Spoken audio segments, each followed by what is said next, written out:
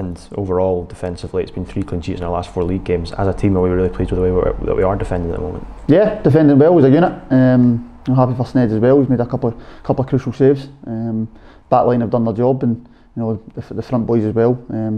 Really helping out when need be. So it's a good thing to keep clean sheets. It means you're always in the game. But we're trying to blend the both of them. Try and get solid defensively, but at the same time still creating plenty of chances.